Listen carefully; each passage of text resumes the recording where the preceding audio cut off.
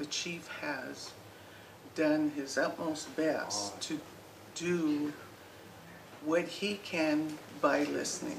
One of the things he did say to me when it was election time is, I said to him, do you run it like a business or do you run it like a family?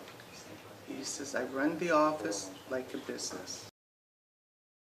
Just have done everything they can to bring us forward in life, and for our grandchildren and our children and our great-grandchildren. They're looking to the future for that, and that's why we have what we have now, is to make a good base for them, and that needs forward thinking.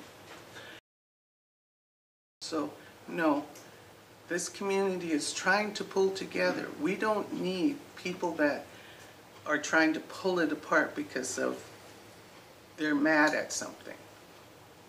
We are trying to stand together and take care of each other. We don't need people here that are trying to tear us apart and continually arguing.